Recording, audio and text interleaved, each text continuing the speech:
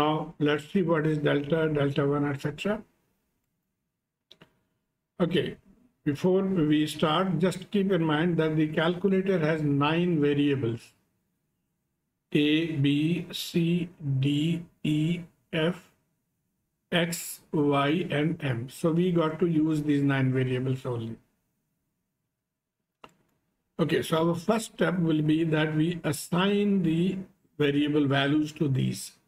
So like this one, assigning A, this one minus this one B, and C here.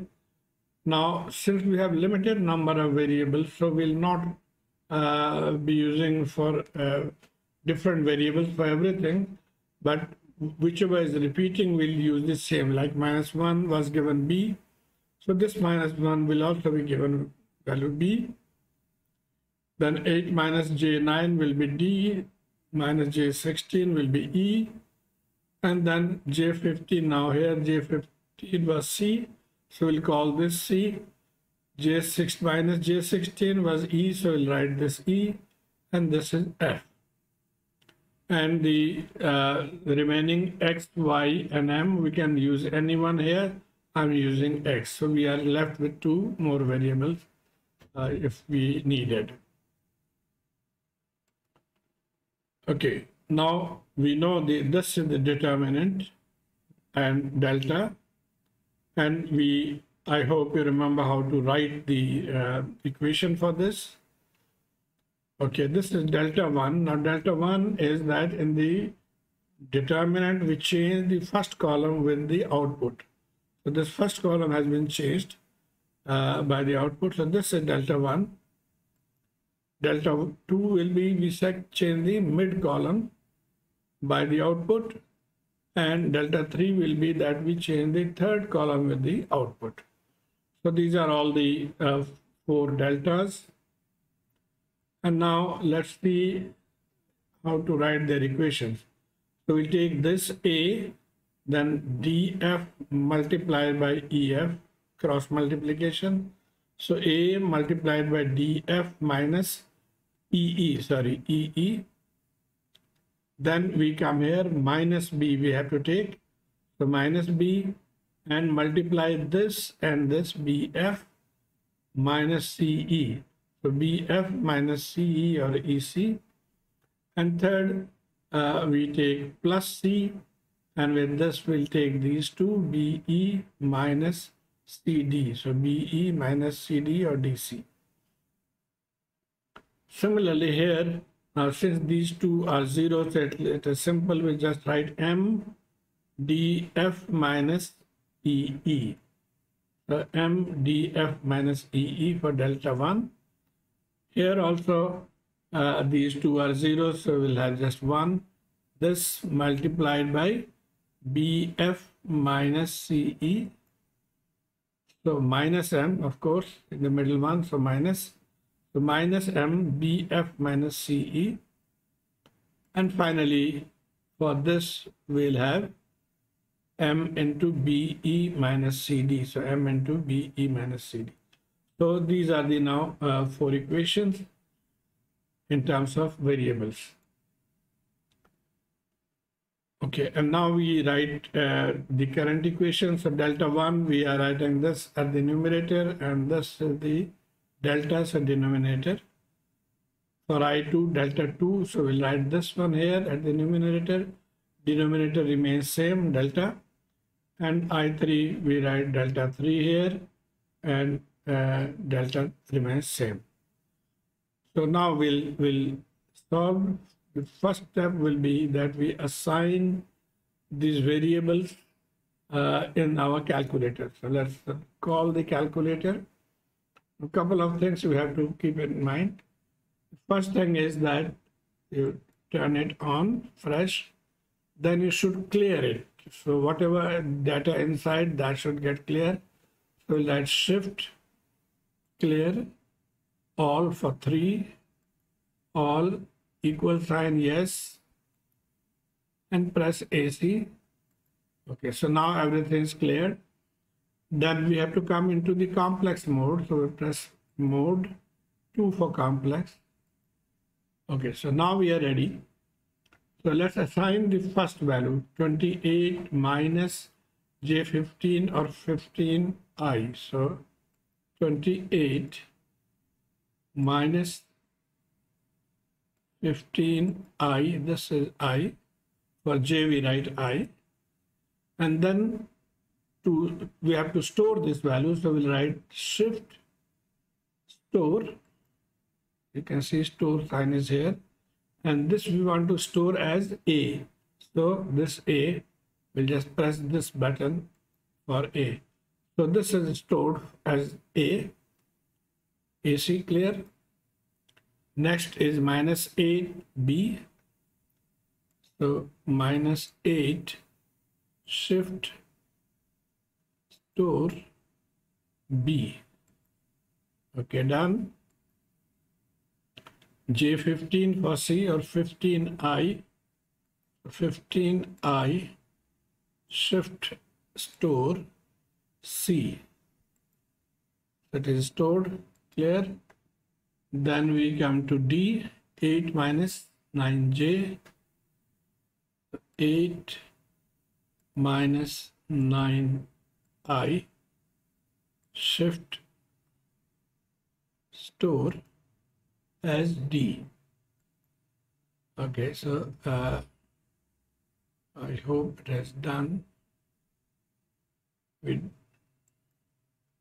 Let me just repeat it. So we show 8 minus 9J, 8 minus 9I shift store and D. So D, okay, stored. AC clear. E is minus 16I. So minus 16I shift store as E. Okay, so E done. Then we are left with F. 10 plus J is F. 10 plus I. 10 plus I. 100. 10 plus I shift store, and we store this as F. So this is F. So this done. Now M. For M we have to write 12 angle 64. So AC 12 angle, this is angle sign, shift angle 64 degrees, 64, and then shift store as M. So this is M. Okay, so it is stored as M, but it has shown in different form, no problem. Okay, so this is done. Now let's move to the next slide. Okay, now we got to calculate these, and for your ease, I'm reproducing the answer so we can verify. So let's recall the calculator again. I1 will first of all calculate. So delta 1 divided by delta, we'll use this sign for division. So delta 1 is MDF minus EE. Now for writing these letters, initially we had written it directly, but in putting in the equation, we have to press alpha every time. So alpha M. As we saw in the previous slide, that it is difficult to input both numerator and this long denominator every time we make a calculation. So the best way is that we can save this long one with another variable. We had used 7 variables. X and Y are still left, so we'll assign this value X. Now how to do that? So let me input this equation, alpha A bracket df alpha d alpha f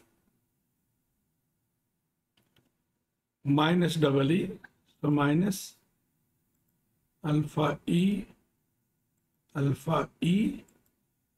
bracket closed minus BFEC, so minus alpha B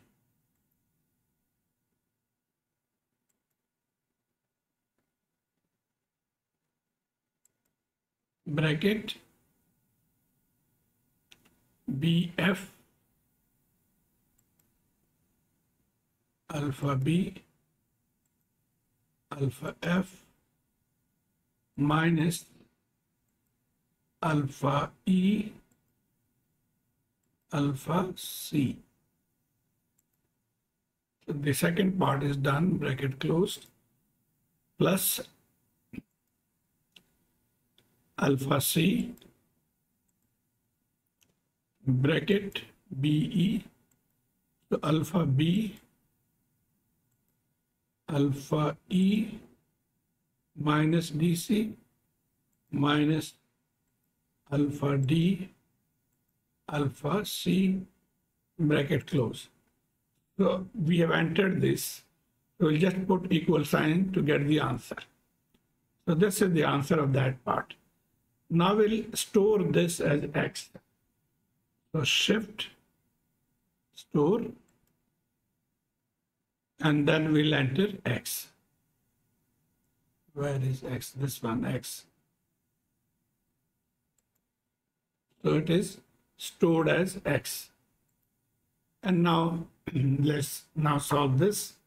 We can easily do, go to the division portion, MDF minus EE alpha M bracket alpha D alpha F minus EE, so alpha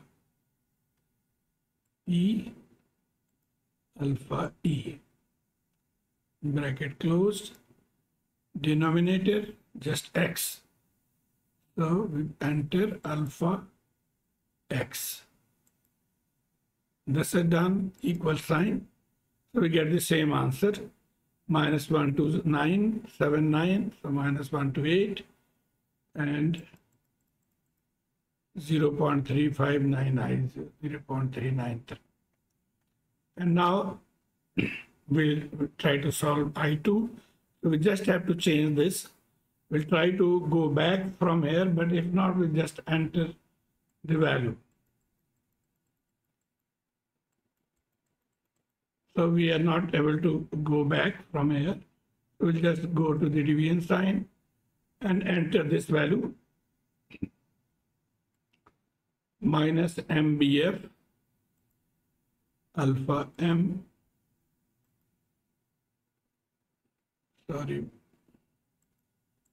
bracket BF alpha B alpha F minus CE, so alpha C and alpha E bracket closed, denominator simple X, so alpha X equal sign, so we get the second answer, 194 minus 194, and the second part is 2840. So we got this part, and now third one again we just go from here, MBECD, so alpha M bracket alpha B alpha E minus alpha C and alpha D bracket closed, denominator alpha X equal sign, So 0.718 minus J01265. So we got this. Now, as I was telling that this can be easily converted into polar form. So the last one will do. So shift complex 2. We have to select option 3 for R and theta, 3, and we just put equal sign.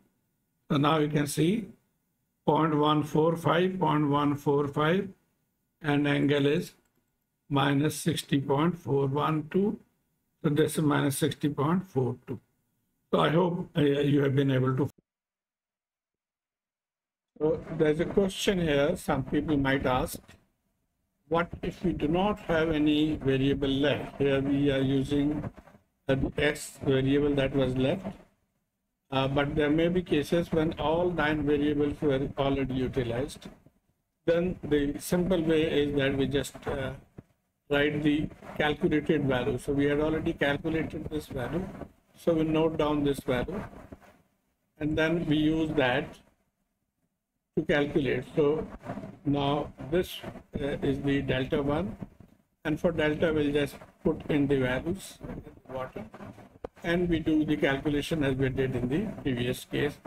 That is, enter the value of this and do the calculation. So I hope you have been able to follow this. Thank you. Let me know through your comments.